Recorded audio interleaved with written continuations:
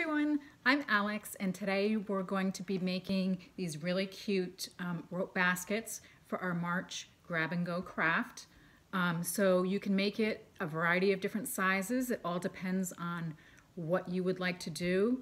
The first part of it is going to be taking a bottle or can or something from your recycle bin. If you have a glass bottle, I used for this yellow one, which is a really cute size for maybe a plant or something like that, a candle, empty candle jar from Bed Bath & Beyond.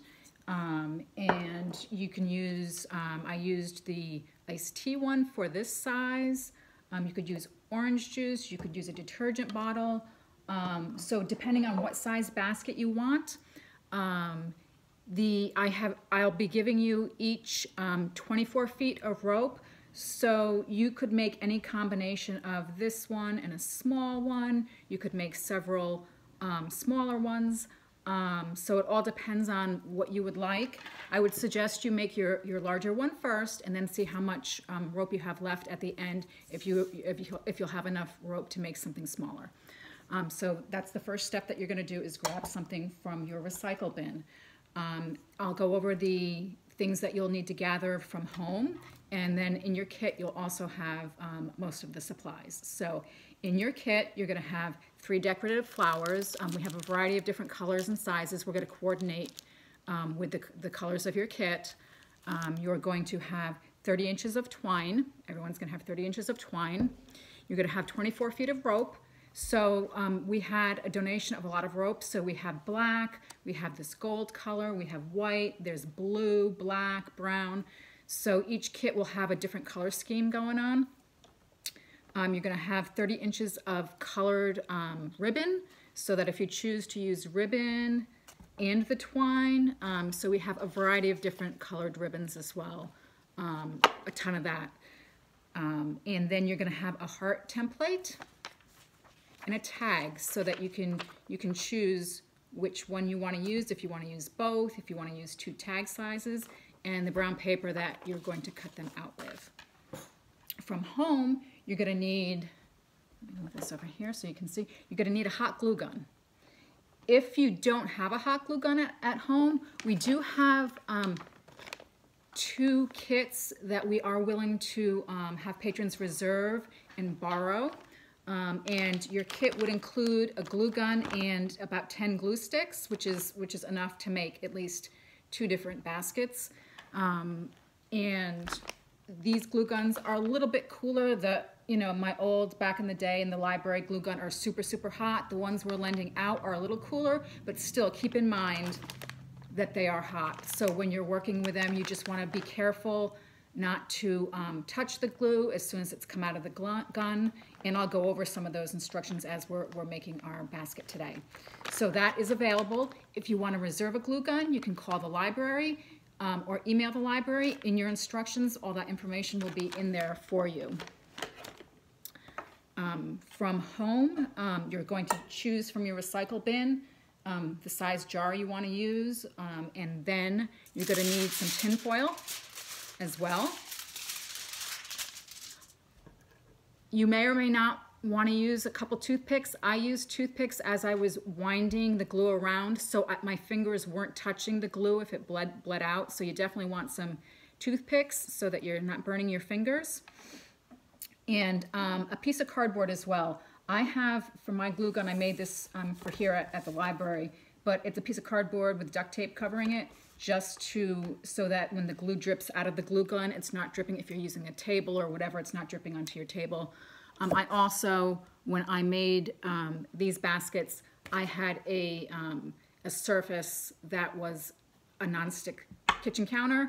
You can use cardboard as well. If you choose, cut out a piece of cardboard and put it down. You definitely don't want to get glue all over your nice wood table, or even if you have a really nice counter, that type of thing. So you just want to be careful when you're working with the glue, especially if you've never worked with it before.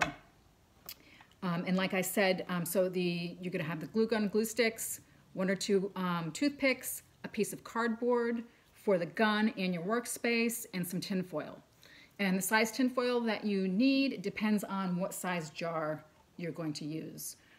So this size jar was this basket here, and I'll just go over quickly how you're going to start out. I have pictures in your instructions that kind of guides you through the different phases of your roping. So your tin foil needs to be big enough to come up over the edge. And you're kind of mold it to your glass jar or your plastic jar. Because the way it's going to work is you're going to be starting on the bottom, wrapping it around, and then wrapping the rope all the way around to the top. Now you can make it as deep or shallow as you want. If you have a jar this size, and if you only want to make it half, the basket half as deep, it's totally up to you how deep you want to make your basket. Some people might want to use them for their planters, for their little pots. So if you have a shallow pot, and this one here, I use 4 paper clips at my desk, and I made it from this bottle here. So you could make it shallow, you could fill it all the way to the top and have something big and narrow for maybe pencils or pens. So it's entirely up to your creativity what you would like to do. So once you have your tin foil on, the first step, you're going to flip over your bottle, can, or what have you, and that's where you are going to start your base. I have a little sample here of one that I started previously, and you're going to start it and wrap it around on the top like that, and I will show you with some fresh rope how that's done. And again, I want to caution you, your glue might be very hot, so when you're working with it, just be very, very careful. So you're going to take your rope, and to start it out, you're going to fold a piece about, maybe that's like ½ an inch together, and you're going to glue this piece together, and that's going to be your starting piece. And everything is going to wrap around that, but you want to get that piece glued down first so that you have a place to work off of. So I'm going to do that right now.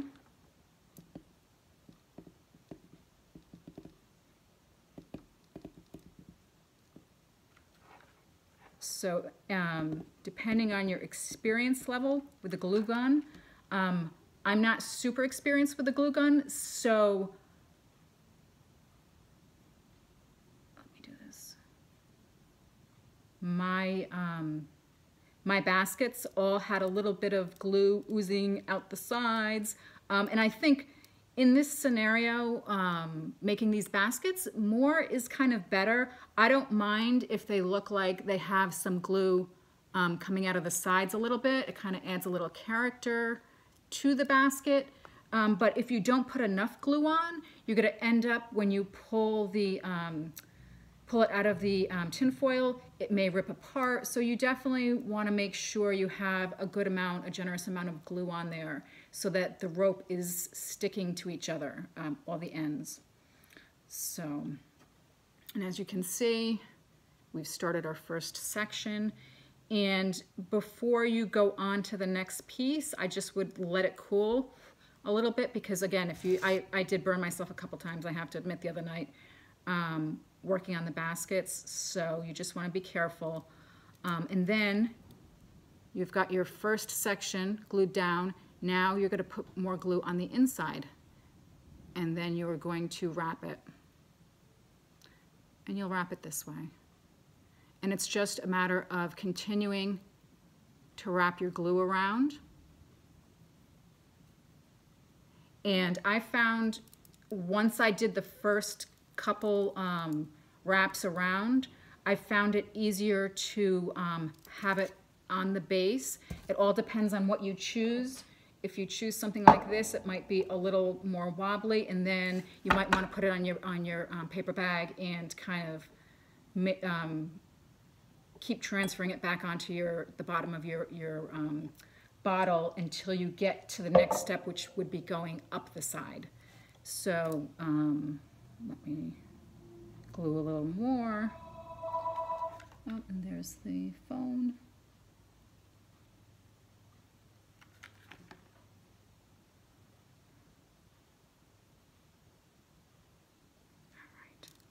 So you're just going to continue around. And once you start, it may start sticking to the top of your tinfoil. That's fine. That's going to happen. And you're just going to bring it around. Let me show you. And you'll develop a little bit of a groove once you get going. Don't get discouraged. Have some patience if you want to walk away from it if it's taking too long. It will take a little while to get the base going. It all depends, again, how much experience you have. And as you're going around, I'll just quickly show you. It's going to start making a round loop around your around the bottom. Okay. Once you get to the whole bottom being covered, then is what you're going to do is you're going to the edge of your rope. Let me show you. The edge of your rope is going to be here like that, and you're going to want to take your rope and bring it down the side. So you'll be gluing right here on the edge. It'll be hanging over. You'll want to do it a little bit wider than the base of your jar or bottle, so it will be hanging over. And then when the next section that you glue is going to go like this. It will start going down the edge, and you'll put the glue on the top as opposed to the side. You'll put it on the top right here, and then that way you'll be able to bring it down the side. And as you bring it down the side, it will start to come up this way, and you'll want to flip over now, because then you can start gluing on the top of each strand of rope. So you'll be going around the edge, and each subsequent section will glue on top of the next, and the next, and the next, so that you'll start getting, the edges will start coming up around the side, okay? So that takes a little bit of time. A jar this size took me about an hour, so it will take a little bit of time. Use your toothpicks. When it's down flat, I use the toothpicks to kind of tamp it down to get it flatter. And you might want to use your toothpicks on the edges too. If it's bleeding out the side a little bit, you can kind of scrape it off. You can wait till it's cool a little bit and then scrape, but definitely do not use your fingers because it is hot as soon as it comes out.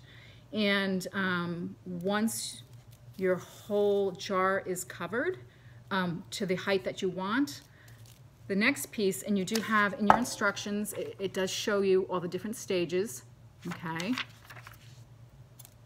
Then the last part, once your jar, your rope is covered all the way up to the point in the depth that you want, the next piece is taking the tin foil off of the jar, okay? So you're going to unfold your tin foil, and whether it be this size jar, you're going to pull it out. And when the rope is on it, it is going to be a little tighter, but it will slide right out. You just have to kind of maneuver it a little bit, and it will come out. And depending on how much glue you used will determine how easy the tin foil is to come off. So it's kind of a fine line. You do want enough glue on the rope to keep it secure and together, but you're not gluing it directly onto the tin foil. That's really important. As you're wrapping, you're either wrapping and doing the glue on the side, or when you start wrapping around the side, you're going to be doing it on the top. And it will, some will leak onto the tin foil. That's fine. It does give it a more like mosaic, eclectic look. I mean, I have different varying, I'll show you the insides of each of them. I couldn't get the tin foil because I was very generous with my glue. I couldn't get all the tin foil out, but like I said, it gives you kind of like a mosaic look. And same with this one. They all have varying amounts My little small one doesn't have too much, but still it has a little bit. So I think that just kind of adds to the character. You're going to, you know, pick your tin foil out. Some of it will come out in sheets. Some of it you'll have to be a little more exact. You can use your toothpicks to like pick at it. You can sit in front of the TV, you know, once everything's cooled off, and remove it. I would definitely wait maybe a minute or two after you've finished and you've pulled it out to start pulling the tinfoil back so it's cooled off enough so that you're not pulling the basket apart, because if the glue is fresh and it hasn't dried and adhered, you may end up pulling the basket apart. If that happens, don't worry, just take your glue gun and kind of touch it up once all your tinfoil is off. So the next part is creating your design, and like I said, each kit will have a variety of different colors because we have different color schemes. We have the black, the yellow, the white, blue, and we have a huge variety of different ribbons. You can use the ribbon, you can use just the twine, it's entirely up to you. We have little flower embellishments that will be in each kit, and then you'll just wrap the twine around how you'd like it. You can either use a heart tag, like this one. You could do 2 hearts, you could do two tags. If this is going to be like your basket for your keys, you can write keys on it. You could write I love you, whatever, if you're giving it as a gift. So there's a variety of different options, and then just be as creative as you want. I would use, you know, you can tie it, and for the tags, I also glued down, I took a very small dabble of the hot glue and glued down the top and the bottom just so it would stay up against the basket. If you want to use a hole punch at the top too, to hole punch it, you could use one of your toothpicks to punch through. Either or will do, and then you can decorate them. So that is pretty much it. If you have any questions, as always, feel free to email or call us. If there was something in your kit that you didn't get enough ribbon, you ran out of twine, just let us know. Say you made 2 baskets and you ran out of rope. We have tons of rope here, so if you run out of something, please just give us a call. We're always here for you. If you would like to reserve one of the glue gun kits, you can either email or call us. The instructions for that are on your instruction sheet. And as always, enjoy your afternoon and happy crafting. Bye-bye.